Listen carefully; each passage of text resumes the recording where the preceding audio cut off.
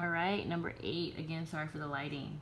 So number 8 says Jane paid $40 for an item after she received 20% discount. Jane's friend says this means the original price of the item was $48. How do you think Jane's friend arrived at this amount? Okay, so looking at this, I have to figure out why Jane's friend thought that it was gonna be $48 was the original price. And what I think Jane's friend did was she calculated what 20% of 40 would be. So I think what she did was she said, okay, 20% of 40 equals.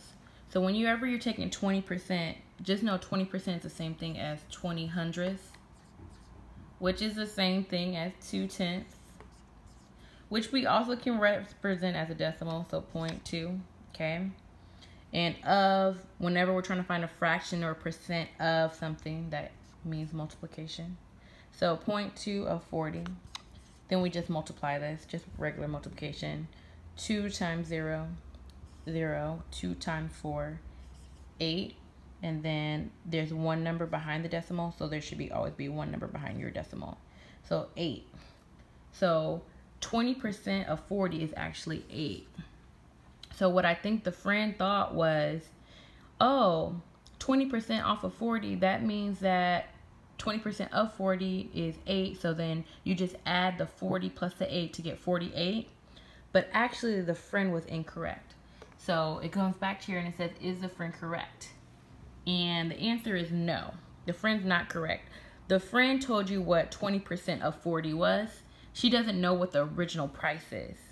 And I'm going to show you how to find the original price right now. So give me a second. Erase this. All right. So think about it this way. We don't know what the original price is. We have no idea what it is. But we do know is we know that she got 20% discount. So what I'm going to do is I'm going to use this tape diagram and I'm going to split it into 20%. And the whole thing is worth 100%. So that means I'm going to split it into 5 equal boxes. So think about it. This is 20%, 40%, 60%, 80%, 100%. And we don't know how much the entire thing costs together, but we do know that she got a 20% discount. That means she didn't pay for one of these 20% because each of these are worth 20%.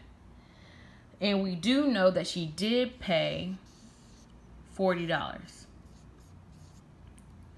So since she paid $40 and we know she paid 80%, because if she didn't pay, if she got a 20% discount, that means you subtract 20, she paid 80%, 100. 20% from 100% is 80%. So we see that there's 1, 2, 3, 4 boxes, and $40 split by 4 boxes means that 20% would have been $10 because there's 4 equal boxes and all these boxes are worth the same value. So if she paid $40 and she got this 20% discount, this 20% also would have been worth $10. And the reason why is because each of these boxes, this is 0%, is worth 20%. And even though she got that discount, that means that she got $10 off. I hope this makes sense. Please ask questions below if you're still confused. Thank you. Bye.